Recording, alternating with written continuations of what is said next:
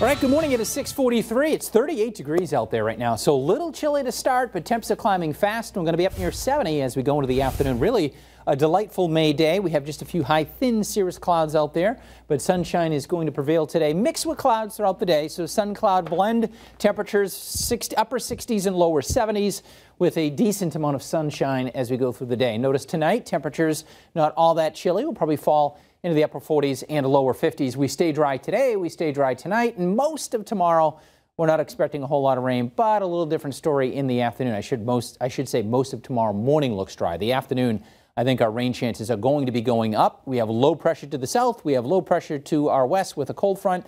Both of these will be merging on southern New England. So this is our futurecast taking us into tomorrow morning. I think we're pretty much dry in the morning, but this area of low pressure is going to throw moisture our way in the afternoon. Some showers move in. The steadiest, heaviest rain might end up being late afternoon through the first half of tomorrow night with some good downpours, maybe even a rumble of thunder. I mean, look at some of this heavy rainfall. You have to imagine that there'll be a few rumbles of thunder in here. Notice how, though, it is pretty quickly shifting off to the east. Thanks to this cold front that's going to move through, this is going to kick this area of low pressure out to sea fast. So by Sunday morning, the rain is gone. The sun will be coming out, and Sunday does look like it's going to be a nice day.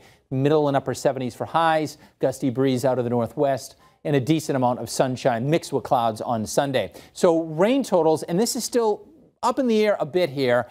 There's going to be some heavy rain moving across southern New England as we get into the day tomorrow. The question is, where does this line up? Right now, most models favor it being Springfield points east. That's where you could pick up 1 to 2 inches of rainfall. Here in western Mass, maybe 1/4 of an inch to 1/2 an inch. So either way, I think we're dealing with at least some rain tomorrow afternoon into tomorrow night, and then we should dry out nicely for Sunday. So highs tomorrow come up into the 60s with a bit of a muggy feel tomorrow as well. But we're warmer on Sunday with a drier feel. Dew points will be coming down, highs in the low to mid 70s, so a nice day for Sunday. And again, dew points near 60, you start to feel the mugginess.